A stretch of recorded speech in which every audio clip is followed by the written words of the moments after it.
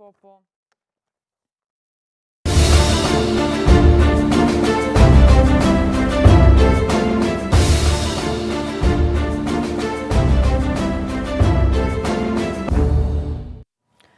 Mirëmbrëma shikues të nderuar televizionit Klan Kosova. Jemi sërish së bashku me mua Erëzën Berishën për të diskutuar për ekonominë në vendin tonë. Sonde do të fokusohemi në eksporte. Përkatësisht do të bëjmë një krahasim të importeve dhe eksporteve në Kosovë. Siç e dim të gjithë, tregu jonë është i mbushur nga importet. Të gjitha produktet që ne konsumojmë janë të importuara, veshmbathje, ushqim, edhe ato më të përditshme që i përdor secili prej nesh. Në anën tjetër, sa eksportojmë është për të ardhur keq. Nëse shihen shifrat nga Agjencioni i Statistikave të Kosovës, vetëm në gusht të këtij viti Kosova ka importuar rreth 242 milion euro, ndërsa kemi arritur të eksportojmë vetëm 33 milion euro, që i bie që kemi importuar mallra nga vendet e tjera, ndërsa mallrat tonë nuk kemi arritur t'i plasojmë në tregjet rajonale apo ndërkombëtare. Do të flasim pra kështu për eksportet dhe importet, mirë po me fokus në eksporte, dhe së bashku me mua në studio kemi profesionist të fushës. Kemi nga Ministria e Tregtisë dhe Industrisë, zotin Blerim Ahmeti, drejtori i departamentit të Tregtisë, mirë se erdhët. Në anën tjetër kemi drejtorin e Doganave, zotin Lulzim Rafuna, mirë se erdhët. Dhe Ibrahm Rexhepi nga Instituti STRAS. Ibrahm, mirë se erdhët. Qëllimisht po e lë për fund zotin Gëzim pula, është drejtori i kompanisë Tregtisë, zotin Gëzim, mirë se erdhët. Thash qëllimisht me që duat të ju lutem që në fillim të bëni një prezantim të punës që ju bëni dhe pak më shumë të lidhemi me atë se përse ju kemi ftuar pikërisht juve në studio. Pra na thoni pak më shumë se çka bën Tregtisë dhe se si vepron ajo. Kompania Tregtisë është themeluar në Prishtinë në vitin 2008 dhe që nga nëndori, më saktë që nga 3 nëndori 2008 që na kemi filluar të ofrojmë dhe ekzekutojmë shërbime profesionale nga lamia e telekomunikimeve, do të thonë nga sfera, nga sektoret e telekomunikimeve. E veçanta është se të gjitha ato shërbime ne i plasojmë jashtë, do të thonë i shpërndajmë jashtë, që përmes kontraktorëve, përmes partnerëve tanë, i ofrojmë operatorëve të shërbime telefonike anë mban botës, do të thonë në nivel global. Pothuajse të gjitha kontinentet janë shfrytëzues të shërbimeve tona profesionale, që konsistojnë me planifikimin, me dizajnimin e arkitekturës së rrjetave telekomunikuese, me provizionimin, konfigurimin e pajisjeve për rrjeta, me planifikimin e migrimit, do të thonë platformës prej një teknologjie në nivelin tjetër të teknologjisë, ekzekutimin e migrimit deri te integrimi apo edhe deri te testimi, shqyrtimi, si e thonë troubleshooting, para lëshimit në punë komerciale. Cilat tregje kryesisht i synoni apo ku operoni? Ju thatë në tregun global, mirë po ku... Operojmë prej këtuj, do më thonë, gjitha kemi në atë modelin e BPO, Business Process Outsourcing, do më thonë, jemi në distancë, i ofrojmë gjitha ato shërbime në distancë. Do më thonë, nga Prishtina ofroni shërbime për vendet? Nga Prishtina. Në raste të caktura na kemi edhe inxhinier prezent, themi në Amerikë, në Angli, në ato vende ku i kemi plasuar ato shërbime, më thonë, e përmena në Amerikën, zakonisht në pjesën veriore të Amerikës, në Shtetet Bashkuara të Amerikës, kemi edhe në Kanada, kemi në pjesën e Evropës, pothuajse në të gjitha shtetet e zhvilluara dhe të pasura, të fuqishme me telekomunikime, si në Angli, si në Irland, kemi bë në Greqi, në Hungari, edhe në vende tjera, në Finland. Do me thonë, kompania juaj bën importimin 100% të shërbimeve jashtë. Eksportim. Më falin, po, eksportimin e shërbimeve për të gjitha ato i plasojmë. Do thonë, 100% shërbimeve tona që ekzekutojmë, i plasojmë në vende tjera. Do thonë, asnjë shërbim deri më sot nuk kemi ekzekutuar, nuk kemi realizuar, do të thonë, për këtë hapësinë gjeografike në Kosovë. Si e shihni ambientin e të bërit biznes në Kosovë në aspektin e eksportit? Pse pikrisht vazhdoni të jeni në Kosovë e nuk jeni ndonjë vend në rajon? Me që punën e keni vetëm me eksportit? Po, jemi në Kosovë edhe fillimisht edhe kur kemi fillu, kur kemi bisedu me iniciativën që të themelojmë këtu një kompani, që të tregojmë vetë vetës që, po edhe tjerve që pavarësisht që duket ende, edhe mas 6 viteve gati që ekzekutojnë punë, që është iluzore që prej Kosovës me ekzekutu se me shit shërbime profesionale të nivelit më të lartë teknologjive. Tregojmë që mund t'ja dalin, do thonë kemi potenciale, kemi njerëz mirë të edukuar, po sigurisht që nevojitet që të përmirësohet ai mjedis, i cili ka shumë parametra në vetvete, jo vetëm aspekti legjislativ, po mjedisi për të bërë biznes, për t'i ngrit kapacitetet njerëzore, për t'i mundësu me i zhvillu ato kapacitetet që vërtet mund t'i shesin ato produkte, shërbimës që kemi, se për ndryshe, ky është motivi kryesor, se kemi njerëz potenciale të reja, njerëz mirë të edukuar, mirë që komunikojnë edhe gjuhën anglishe bazë, sigurisht edhe me çmime konkurruese, po jo vetëm çmimi, se punja nuk jemi edhe më të lirë në krahasim me konkurrentat atë nivelit global, po që jemi në gjendje në aspektin cilësor, kualitativ t'i ofrojmë dhe t'i plasojmë ato shërbime. Faleminderit, zoti Pula. Përmenda ma herë statistikat e muajit gusht, të shohim disa grafikone që tregojnë se ku përkatësisht kemi eksportuar në muajin gusht, shohim së bashku. Do të thonë, vendet kryesore nga ku ka eksportuar Kosova, sipas të dhënave të gushtit, është se në Kinë kemi një përqindje nga 29, vendet të BE-s 18, Indi 12.4, Shqipëri 11.4 dhe Maqedoni 10.6. Do të thonë, këto janë vendet ku ka eksportuar Kosova, apo shifrat që kemi marrë nga Agjencioni Statistikave të Kosovës.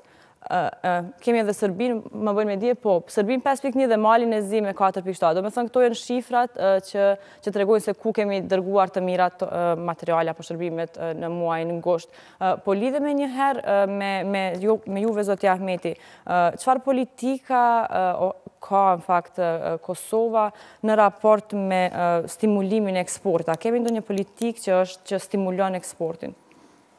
Prej se jemi aty, faktikisht ne kemi bërë marrëveshjen tregtare me Turqinë, e cila duhet mu ratifiku në parlament, për faktin që nuk është parlamenti ende aty ngecim pak, pala turke vetëm jo në procesin e përfundimit asaj, po kjo marrëveshja tregtare për mallrat, jo shërbimet. Shërbimet me qëllim nuk kemi hi aty, për faktin se Turqia është e njohur shumë për shërbime, eksportuese e shërbime, dhe kemi dashur me qenë ma të vëmendshëm në këtë drejtim.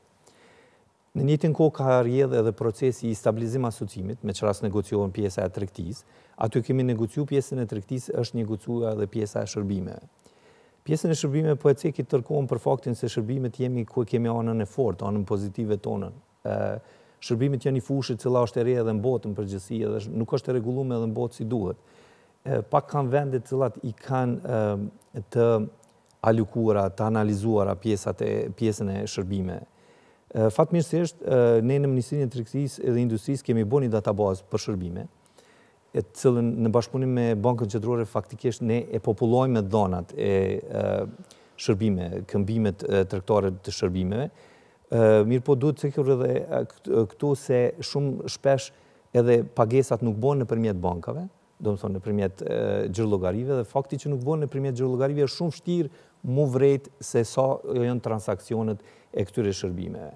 Kur po thoni transakcionet ndërmjet bankave, bizneset nuk bëjnë transakcionet?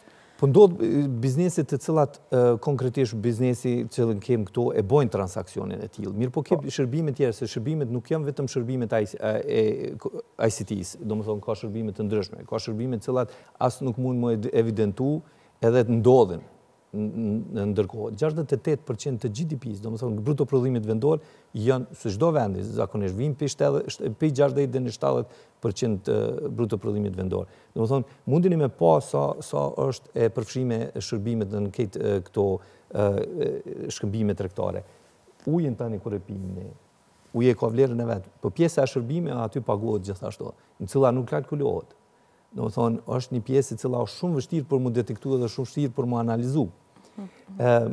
Domethënë këtë e them me qëllim për faktin se ne kemi paraprik në këtij procesi. Domethënë nëse janë bë gabime në pjesën e mallrave, për faktin se kemi hyrë vonë proces si shtet dhe kemi shumë procese ndërkombëtare, vendet në rajon i kanë kaluar më përpara se na, ne kemi hyrë më vonë në procese, edhe ashtu jemi duke i arrit këto në një farë forme me politika tregtare dhe me politika tjera të cilat bëhen horizontalisht në qeveri, po një pi pasojave dhe të eksportit dopt është edhe fakti që jemi të kyçur në këto procese, një prej arsyeve të forta është edhe diskriminimi faktikisht i vendit tonë në rajon, të pas parasysh se një pjesë e madhe, domethënë e shkëmbimeve tregtare është me vendet e rajonit, me ceftën edhe me vendet e BE-s. Vend BE-s, domethënë kemi vende të cilat nuk i njohin Kosovën, në kuadër të ceftës ke vende të cilat nuk i njohin Kosovën, domethënë ato edhe po ta plasosh produktin tënd. Sot me të gjitha standardet evropiane, ekziston puna e një nacionalizmi të thjeshtë se nuk e blen produktin tënd. Kem Kinën me 30% e cila nuk e nje Kosovën edhe shumë aktive kundër pavarësisë Kosovës. E këtu nuk ka, në këtë rast, në grafikonin që po e shumë ati nuk paraqet problem. Unë mendoj që Kina nuk mundet më krahasi, nuk mund me hinë këtë grupë për arsye se Kina një shtet shumë më i madh se sa këto vendet në regjion. Edhe kapacitetet të absorbuesit Kinës nuk mund më krahasu me kapacitetet të absorbuesit. Jo, është elementi politik edhe relacionet ekonomike. Vetëm të e përfundut, apo zotje? Ndoshta, kjo është ma shumë empirike në këtë moment për diskutojmë, por kjo vlen të bëhet një analizë pak më e thellë, e cila e tregon realitetin e kësaj pune, e cila është ana pse ndodh ajo. Mirë, po paka shumë, kjo është një përmbledhje asaj e cila kish mujt mu elabru shumë më gjatë. Ibro, po dashta me ngrit bashkë këtë çështje me ty, a është tregu Kosova si vend, ndoshta jo shumë serioz kur ka koha për të bërë politika tregtare për të rregulluar bilancin tregtar që kemi? Shumë me spaku me mirë prej zotit Pula për disa parametra, disa spaku në historie të mirë që e kem, e cila është ngrit edhe është forcu mbi bazën edhe e vullnetit edhe të dijes individuale të ekipit që e ka Tregtisë. Me që se në politikat tregtare nuk kemi diçka të veçantë e cila është dedikuar vetëm të stimulimi apo nxitja e eksportit. Në fakt, problemi i përgjithshëm nuk qëndron vetëm këtë se është një çështje sektoriale tek fundit, problemi qëndron në përgjithësi te niveli shumë i urtë i zhvillimit dhe mungesa e konceptit dhe strategjive zhvillimore. Por çka është një çështje, ta zëm ku këtu në këto tabelat e juaja nuk i kemi. Problemin e shërbimeve të cilën që Blerimi apo zoti Pula po e thotë që është pjesa më e fortë e Kosovës. Nëse himë dhe analizojmë bilancin e pagesave, atë e shohim që gjendja është shumë më e mirë se sa që e kemë te bilanci tregtar. Bilanci në shkëmbimin e mallrave. Për shkak se aty kemi edhe çështjen e shërbimeve, kemi çështjen e bukur dhe formave të tjera të cilat e bin Kosovën në një pozitë më të favorshme se sa që e kemë pasqyrën të shkëmbimet tregtare. A jemi treguar liberal kur kemi diskutu për... A jemi treguar si liberal kur kemi praktiku politikat tregtare, Kosova si shtet? Jo, nuk mendoj që jemi tregu shumë liberal, që jemi tregu diskriminues ndaj faktorit të mëshëm. E kam fjalën kur është në pyetje, çështja e mbrojtjes edhe stimulimit, edhe mos them mbrojtjes për shkak se e ka një kuptim tjetër, po të forcimit të aftësisë konkurruese të prodhimit vendor. Këtu prodhuesi vendor duhet të ballafaqohet vetëm me sfidat me qenë se nuk ka mbështetje.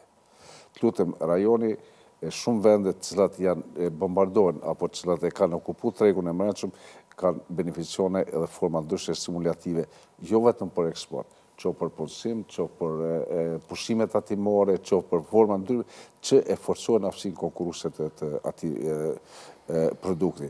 Ndërkohë këtu jo. Ne dim Tregtisë ka pas 1.100 probleme dhe se ka marrë veten për shkak të moskuptimeve apo keqkuptimeve apo edhe ndoshta barrierave të cilat ekzistojnë përballë një fuqie eksportuese. Shumica e prodhuesve vendor ankohen, veçanërisht ata që bëjnë, domethënë, që shfrytëzojnë lëndën e parë për prodhimin e produkteve tyre, ankohen në tatimin në lëndë parë dhe të vëshën. A është para pa, ndoshta një përshkallëzim në një periudhë më gjatë kohore në strategjinë e Doganave, një përshkallëzim i të vëshës ndoshta, apo edhe ndoshta heqje krejt të vëshës dhe tatimin në lëndë të parë? Çështja e taksa është çështja e politika fiskale, e cila është në brenda Ministrisë A mundeni ju me rekomandu si diçka, për shembull, ju jeni pala e parë që keni kontakt ndoshta edhe me Ne në rastet kur kërkohet këshill ose kur kërkohet rekomandim, ne jemi të gatshëm si organ profesional ekzekutiv që jemi që me rekomandue, zakonisht si te ne, po edhe në shumë dogana të vendeve të zhvilluara, sidomos të Bashkimit Evropian, doganat rekomandojnë përheqjen e taksave ose për ndryshimin e tatimeve ose politika fiskale në mandra të cilat kontrabandon ose mandrat për të cilat më së shumti tentohet që të ikin ose të nështrojnë evazionit fiskal. Mirë po, brenda doganës për gjitha ta përpunus ose të gjitha ta prodhus brenda aty një kompetenca dhe mundësive ligjore që i ofron koti dogana dhe akcizës, ne ju kemi mundësue të gjithë përpunuse brenda vendit tonë të cilët eksportojnë ose eksportojnë mandra nga Kosova që të shfrytëzojnë të drejtën e hyrjes në procedurat me ndikim ekonomik. Çka nënkupton që ata gëzojnë të drejtën ta importojnë landën e parë ose gjysmë produktin, ta finalizojnë dhe më pas ta nxjerrin prej Kosovës pa paguar asnjë taks doganor, asnjë detyrim doganor duke përfshirë tatimin doganor, qoftë akcizën edhe tatimin e vlerës së shtuar. Këtë mundësi e shfrytëzojnë, ka është një numër kogja i madh i subjektet të cilët e shfrytëzojnë dhe falë kësaj mundësie ligjore që ofrojmë ne brenda doganës, kuptohet gjithmonë duke qenë përputhje me dispozitat e kodit të doganave dhe akcizës, kjo është reflektuar edhe këtë vit në rritjen e eksportit për 10%. Pra që se bëhet bashkimi. A është diçka e re që ka filluar të funksionori së vonmi? Jo, në fakt kjo ka ekzistuar edhe më herët, mirë po kohëve të fundit është shpreh më shumë, edhe në kohëve të fundit është rritur më shumë kërkesa, për arsye se shumë prodhues tonë po gjejnë treg, edhe kanë filluar që të shpërndahen ose të përhapen edhe në tregje të tjera. Edhe duke u përhapur në tregje të tjera, duke u rrit kërkesa për produktet tona në vende të tjera, është shtuar edhe kërkesa pranë doganës për të poseduar autorizime me numër më të madh. Ju besoj që i keni shifrat se ku eksportojmë së shumti, kemi marrë ashtu këto shifra edhe nga Agjencioni Statistikave të Kosovës që përmenda më herët, shohim se çka kemi eksportuar gjatë muajit gusht, çka ka eksportuar Kosova. Do të thënë kemi rreth 60% janë metalet bazë, artikujt prej tyre, produktet minerale, produktet ushqimore, pimore përkatësisht, ushqimet përgatitura e kështu me radhë. Do të thonë metalet bazë, artikujt e tyre bëjnë pjesën më të madhe të eksportit të Kosovës në vende të tjera. Megjithëse Kina është një prej vendeve ku eksporton Kosova metalet bazë, do të shohim një kronikë së bashku, e cila ka pamje ekskluzive nga shohim kronikën, të lëmë ekskluzivitetin të shihni ju vetë dhe do të kthehemi sërish së bashku për të diskutuar për grafikun dhe kronikën në fjalë.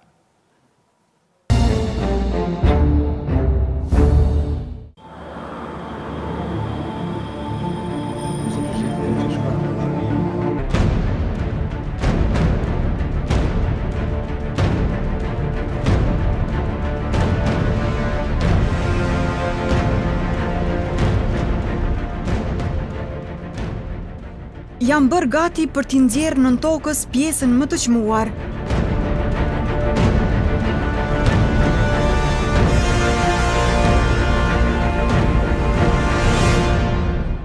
Për punën që bëjnë 750 metra nën sipërfaqe, u duhet fati mbar. Deri te burimi i xeheve shkohet me liftin e moqëm.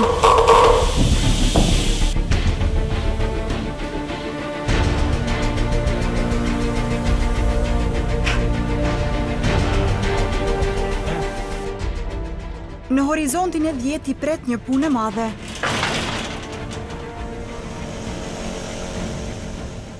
Fillimisht duhet hapur vrima për të vënë eksplozivet që shpërthejnë në tokën. Recep Hyseni thot se e bën këtë punë që 30 vjet. Po puna shumë e vështirë. Shumë e vështirë, se gjatorë shumë e vështirë punë. S'ka kur sigurisht s'ka. Ajo është mas në rëndësi. U desh shumë mundi minatorëve për t'i ngarkuar këto kamioneta me xehe, të cilat më pas nxirren jashtë për pastrim dhe procedura të tjera të përpunimit. Kur prodhimi nën tokës të jetë kthyer në koncentrat plumbje zinku, atëherë është gati për të shndruar në metale të pastra. Por me që trepqa nuk mund ta bëjë një gjë të tillë, atëherë produkti shitet si eksport gjysmë final. Me këta kamion, koncentrati niset për vendet e rajonit, për të mësyer kinën e ndihmë si dy vendet që e blejnë më së tepërmi prodhimin e Trepqës. Në fakt, metalet bazë dhe produktet e tyre që dalin nga miniera më e njohur në rajon përbëjnë eksportin kryesor të Kosovës. Gati 60% e mallrave që shiti vendi në muajin gusht ishin të kësaj natyre.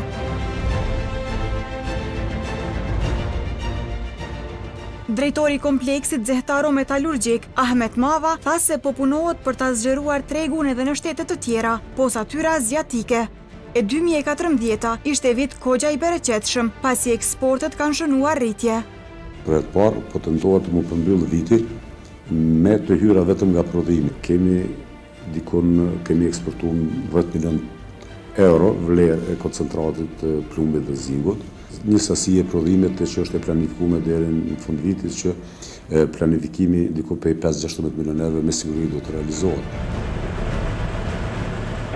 Me gjithë curim pozitive ish drejtori i minierës Burhan Kavaja nuk beson se do të arrihet niveli i prodhimit të viteve të 80-ta të shekullit të kaluar, të cilat konsiderohen si vitet e arta të zhvillimit të Trepqës dhe krejt Kosovës. Në vitet 80-ta, Trepqa ka pas eksport $126 milion. Një gjatë tillë, po më Trepqa nuk mund me arrit. Trepqa po vazhdon ende të menaxhohet nga Agjencia Kosovare e Privatizimit. Do të mund të shënonte fitime nga eksporti, në rast se jepet mundësia të shes edhe piritin, një mbetje minerare e cila shihet në disa vende përreth Mitrovicës. Ky lloj prodhimi është mjaft i kërkuar, por për shkak të statusit të ndërmarrjes, është ndërprerë eksporti i tij. Edhe ferronikeli është ndër eksportuesit më të mëdhenj të vendit aktualisht. Se në këtë ndërmarrje ndër të paktat që u rifunksionalizua suksesshëm pas privatizimit, bëhet punë e madhe e dëshmojnë edhe kamionet tek deponia e xeheve, të cilët nuk pushojnë së punuari. Procesi më i vështirë këtu duket shkrirja dhe përfitimi i nikelit, që pastaj eksportohet në përbotë.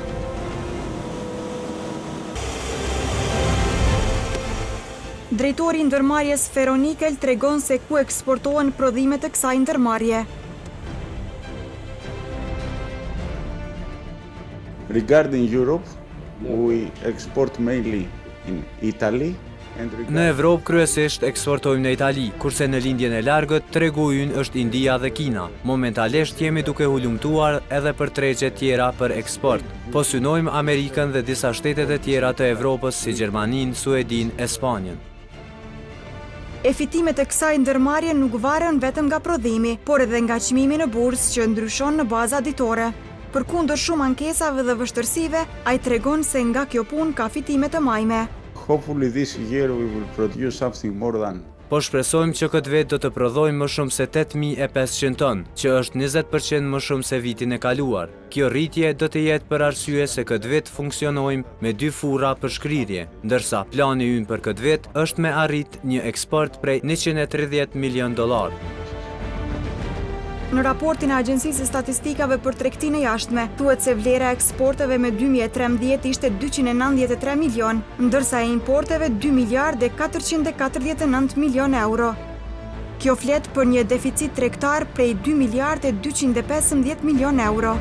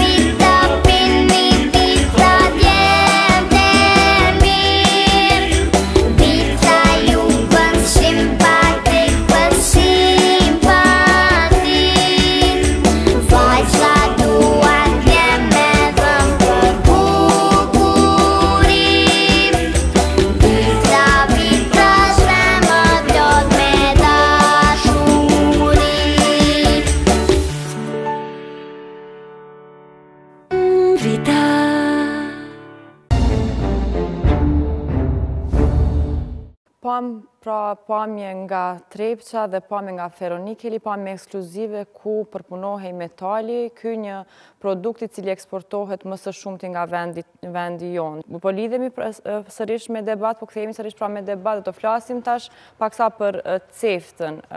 Si ka ndikuar ajo në marrëdhëniet tregtare që kemi me vendet që janë në cefta? Ibro, po filloj prej juve. Për fakt, cefta si ide, si koncept, ka qenë shumë e mirë me qenë se ka qenë një hap I parë dhe tendencë e qëllim që Kosova tjetë pjesë e integrimeve rajonale, pa marrë parasysh fuqinë ekonomike, po pa marrë parasysh dhe mundësi që ka për që të shfrytëzoj këtë treg. Mirë po, si projekt, unë ka vazhdu edhe vazhdojnë me sa probleme. Të marim shumë me relacionet Kosovë-Sërbi. Herë pas herë probleme me Macedonin. Serbia-Bosnia, apo Serbia-Kroacia, Kroacia-Bosnia, që vazhdimisht ka pas probleme, që shpesh ato janë reflektu kanë manifestu disponime edhe politike. Po sa që kur është pyetje Kosova.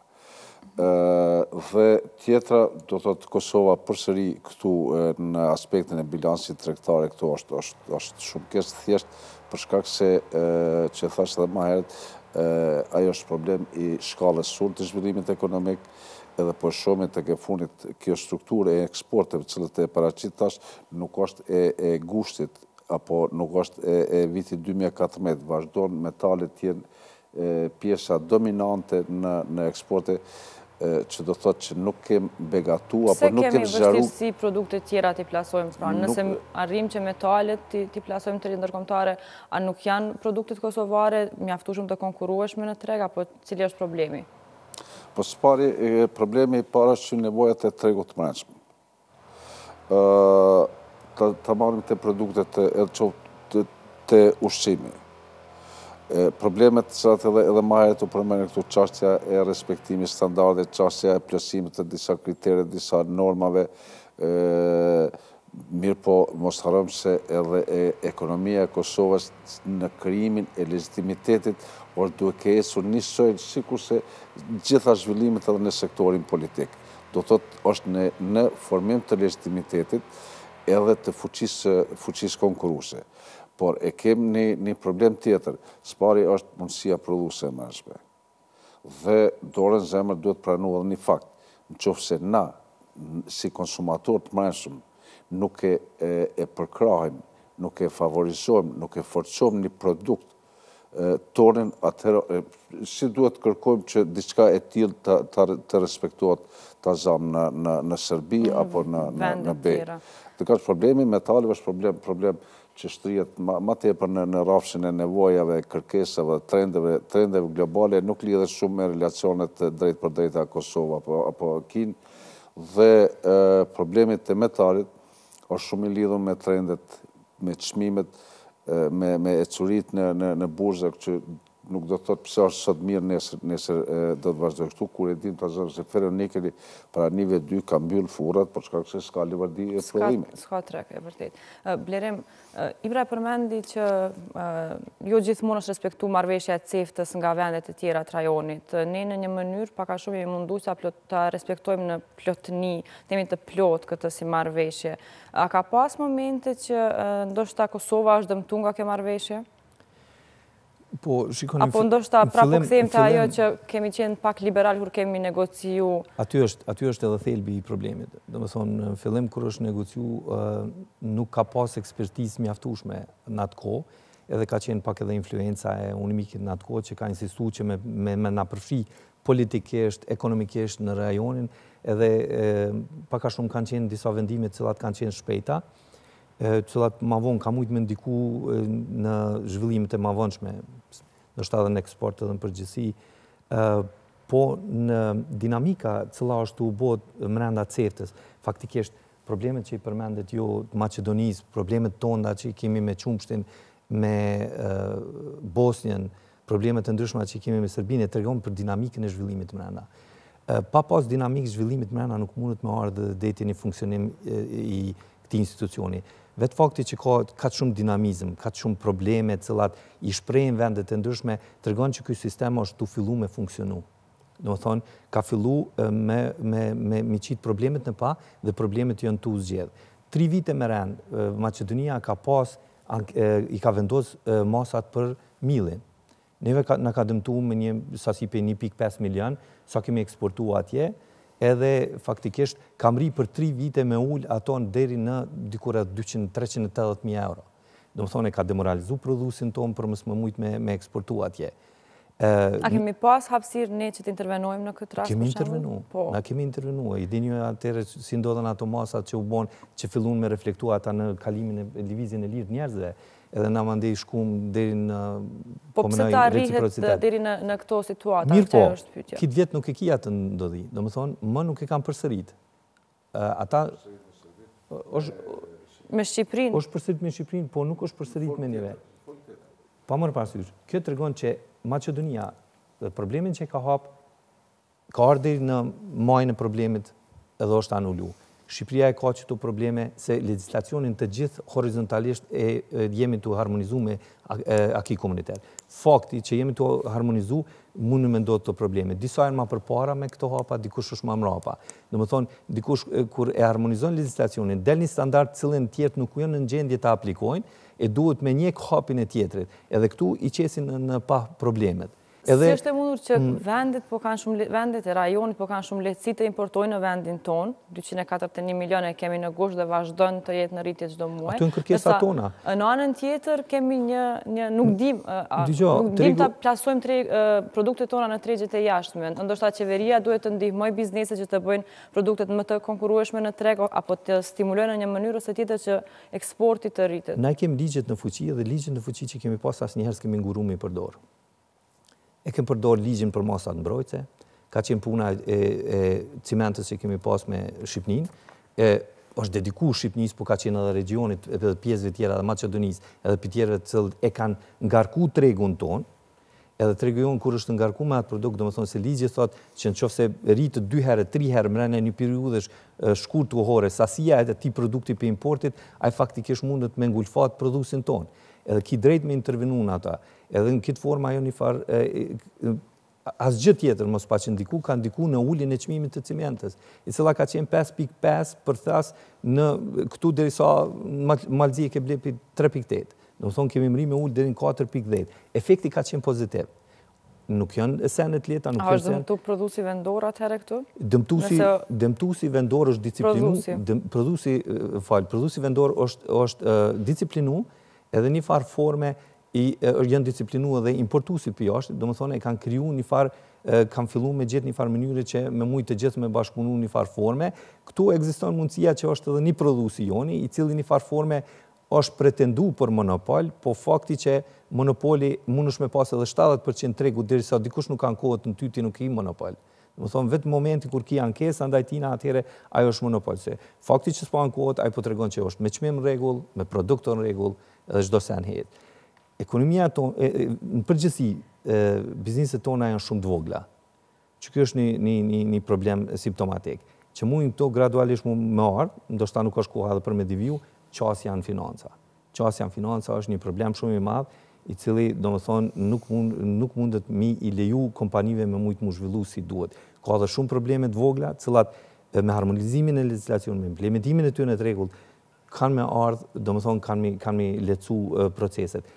Muj me cek në cefta, masi folim për ceftën, e kemi databazën e ceftës në cilën raportojmë, notifikojmë legislacionin, cilën e ndryshojmë, e kemi për detyrë me notifiku për shembull në udhëzim administrativ ose në ligj, që kemi ndryshuar dhe me forwardu, me u tregu aty në të cili është, që me konë të gjithë të informuam për ato, të njëjtin e bojnë edhe ata, në atë databazë, edhe databazën për barierat jo tarifore, cilat bohen pi vendeve, për shembull Kosovës i është bërë një barierë, ne e raportojmë në portal të ceftës edhe tregojmë që në datën kaq një biznes i tillë e ka këtë problem. Mushit me ditë kush e ka bëu atë databazë. Kompania kaktusi e Kosovës, e ka fitu tenderin. Në më thonë, është kompani shërbise jonja, e cila e ka fitu në një tender ndërkombëtar edhe e marë faqen e ceftës. Faleminderit. Po vazhdojmë me juve, zoti Pula, me që folëm për atë se stimulohen bizneset vendore për të eksportuar.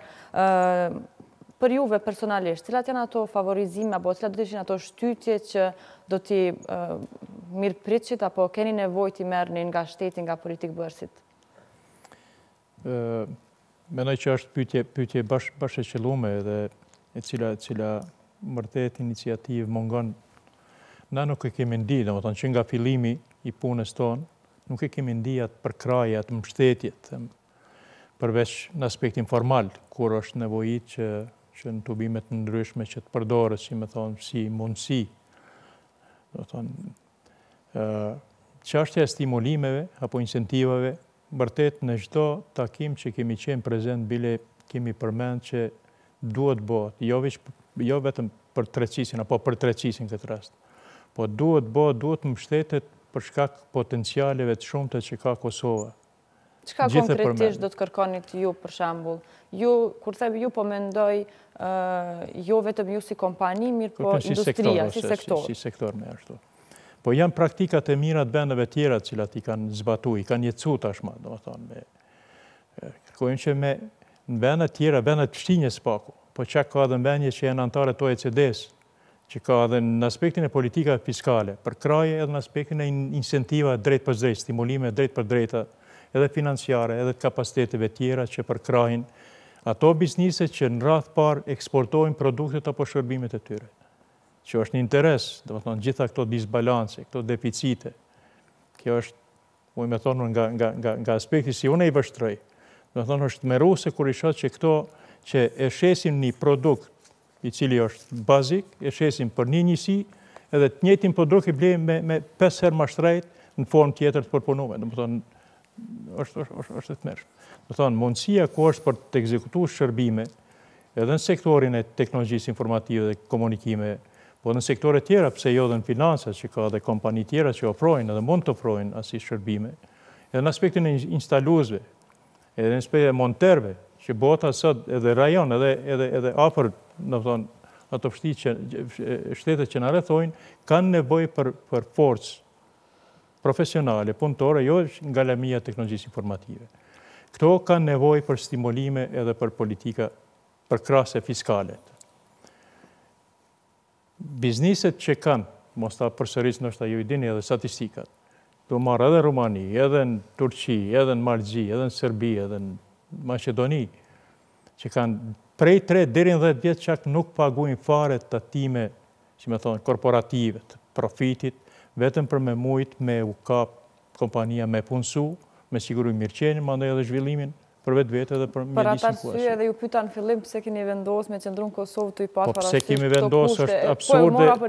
Neve më na pyet prapë ajo që nuk është edhe ambient shumë i favorshëm. Edhe atyre kolegëve që janë bashkëthemelues, që vërnojnë edhe në Shtetet Bashkuara të Amerikës, që ky motiv që për tregu vetvetes që mund t'ja dalim prapë përsëris, mas me zbashtim më tepër, që mund të ballafaqohemi me këto sfida edhe nga lamia teknologjisë informative, që të ofrojmë edhe telekomunikime, që të ofrojmë shërbime profesionale nivelit më të lartë.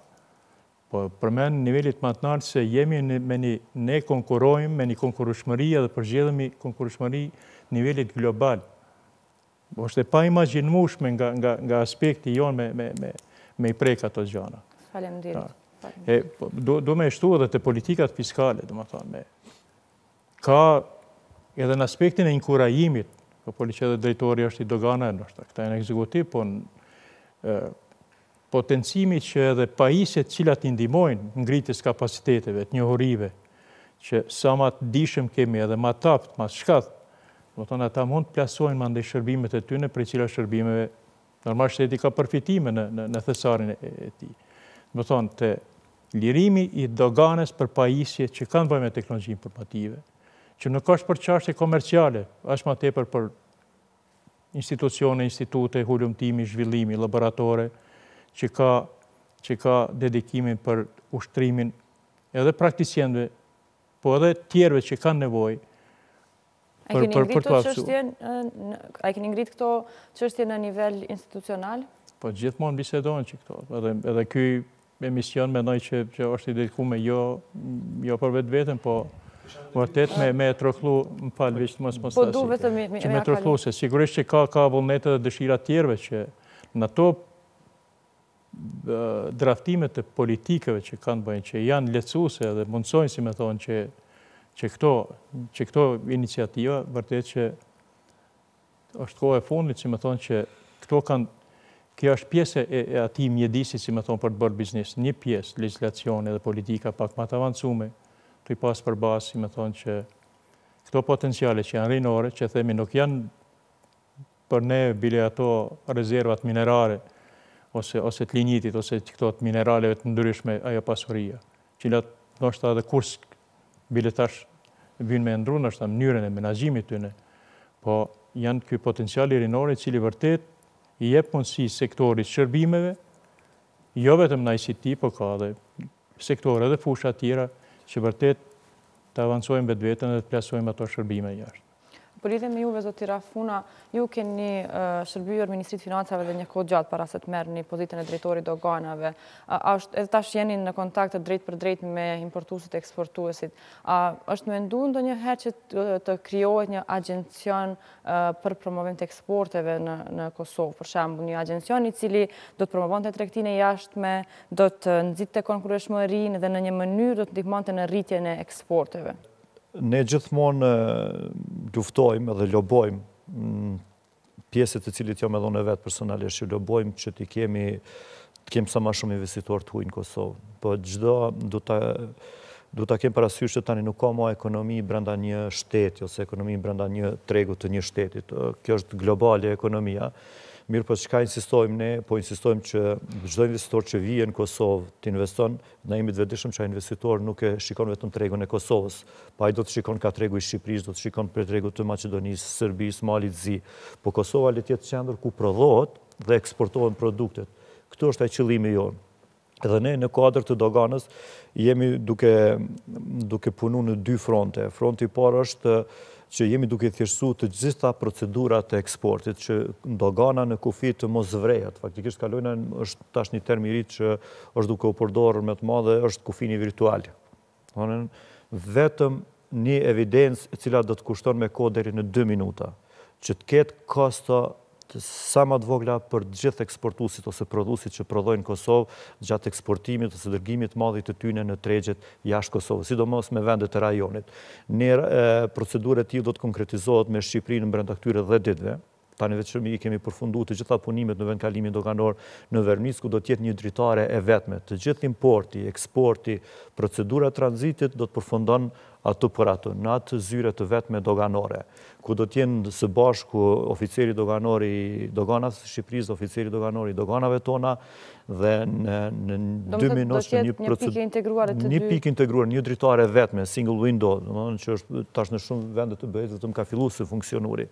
Përpara procedurat kanë zgjatën deri në 2 ditë, për me kalu e kufinin Kosovë-Shqipëri ose Kosovë-Shqipëri, tani ato do të thjeshtësohen.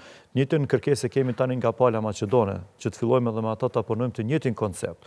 Këtu është, domethënë, ajo rruga e parë që po punojmë, ndërsa rruga e dytë me të cilën jemi duke punue, kur ishëm të marrëveshja e CEFT-ës, kemi kriju sektor të veçantë brenda Doganës, i cili mirët me vlerësimin dhe analizimin e madrave të cilat prezantojnë origjinën nga vendet e CEFT-ës.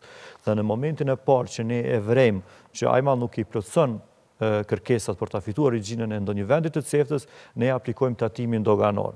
Me këtë mbrojmë prodhuesin tonë që mos dëmtohet nga malli i cili vjen nga vendet e CEFT-ës. Fatmirësisht, edhe jam shumë i lumtur që kemi filluar një bashkëpunim shkëlqyshëm me të gjithë prodhuesit tonë, me të gjithë tregtarët tonë, që çdo ditë më shumë na sjellin informata vet dhe na dëshmojnë dhe tregojnë se cili mall nuk e fiton origjinën atij malli e cili vije deklarohet si mall me origjinë nga vendet tona. Ibrahm me plot të drejtë tha ato që na duhet ta shohim edhe çka mund të bëjmë më shumë për të motivuar investitor, por të motivuar edhe prodhuesit tonë që të prodhojnë edhe ma letë të ekspozojnë madrat e tyre në tregun e jashtëm. Mirë po sa i përket detyrimeve të importit, që është tatimi doganor 10%, tatimi me vlerën e shtumë, ne kemi tatimet më të ulta në rajon. Në vendet e Bashkimit Evropian, për shembull, tatimi i vlerës së shtuar është 10%, që quhet tatimi social, ku hyn ushqimi, qumshti, mediat, quhet tatim social, është 10%, ndërsa ne tatimi doganor e kemi 10%. Ndërsa në 2-3 vitet të ardhshme... Po ata bëjnë subvencionimin mandej në mënyra të tjera. Ato janë në mënyra të tjera. Mirë po sa i përket detyrimeve të importit. Më pas tatimi doganor për 10%, në 2-3 vitet të ardhshme parashifet të eliminohet eventualisht jetë me vendet aziatike. Për arsye se marrëveshja me bilaterale për tregti të lirë me Turqinë tani vetëm është duke prit në 2 parlamentet për ratifikim. Marrëveshja stabilizim asocimit parashifet që vitin e ardhshëm të ratifikohet edhe një vit mas ratifikimit të hyjë në fuqi. Çfarë do të thotë që në 2-3 vitet të ardhshme ne nuk do të kemi tatim doganor as me Turqinë, pas me vendet e Bashkimit Evropian. Edhe do të jetë vetëm tatimi i vlerës së shtuar. Po afrohemi fundit të emisionit, po du një pyetje të përbashkët për se cilin prej jush këtu po ndoshta edhe për krejt që po na ndjekin. Çka duhet bëjmë ne si individ, duke filluar ndoshta nga konsumimi i produkteve vendore fillimisht, mirë po mandej edhe politik bërësit në mënyrë që të zbusim këtë deficit tregtar që kemi. Po filloj Ibrahm prapë me juve. Si individ azam atë shumë veten shposin si konsumator. Plus punat cilën profesionale që ne bëjmë. Unë vërtet jam jo në mënyrë primitive, po jam për atë që përparësi gjithkun ka produkti vendor. Kuptohet produkti i cili përmbush gjitha kërkesat dhe standardet për konsum. Por për jashtë kësaj individuale, unë mendoj se roli esencial, roli më i fuqishëm qëndron te mekanizmi qeveritar. U përmenen investimet, u përmenen mundësia, nevoja, marrëveshje me të lehtë, dogana, ka ecje të mira, por realisht, përderisa ne nuk kemi një ambient atraktiv për investime, atër është e kotë mund që të flasim për një ecje, për një zhvillim, apo për rritjen e fuqisë konsumuese të qytetarit të Kosovës. Dhe tjetra është situata aktuale në cilën qindet vendit dhe mesazhet që përcillen për shkak të kësaj situate. Realisht, çdo investitor është i friksuar të vjen në Kosovë për shkak të jo stabilitetit edhe mungesës së konceptit zhvillimor në vendit. Maqedonia është shumë afër, ku janë, me gjatë është një ambient ma stabil, edhe oferta dhe beneficionet që gëzon atje një investitor janë shumë atë masë në Kosovë. Kështu që është shumë normale që për 50 km a gjej vend në Maqedoni dhe të bombardoj tregun në Kosovë. Zoti Ahmeti? Në përgjithësi ka dalë që çdo, domethënë, kontakt ndërkombëtar që kemi lidhur me tregun, tregon që kompanitë tona nuk janë të profilizuar sa duhet.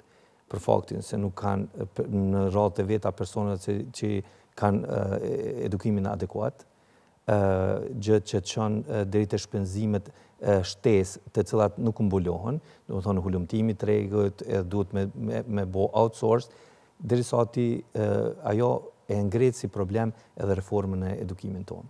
Do të thonë reforma në edukimin tonë kish me qenë njëna prej shtytësve numër 1 për zhvillimin e kompanive tona, për ide të reja, për mundësim për mu zhvillu eksporti, do më thonë, si ide të reja me stimulu edhe eksportin.